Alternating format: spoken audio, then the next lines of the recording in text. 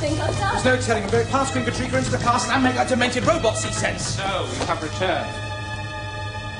Murdine. Missed your train? The train is noisy. We hunt by foot.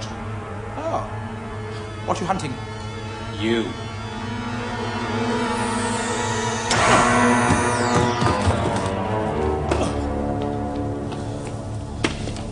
Why, Grell? Why? You... betrayed... No! We were not meant to live like this. We were not meant to... You should be free.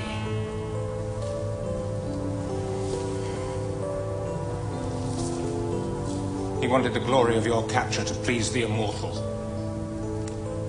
Don't blame yourself, Murdine. I've known him all his life. I asked for him to join the guards. I helped him. I even hoped that one day he would see there is no reason for the Cullings. Well, perhaps I can convince the immortal of that.